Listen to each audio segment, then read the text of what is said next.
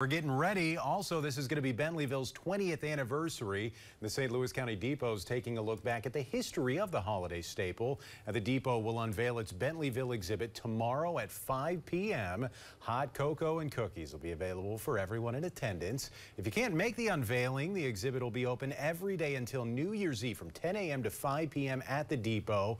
Bentleyville opens for holiday cheer this Saturday when, as always, Santa skydives his way into Bayfront Festival Park just before 5 o'clock.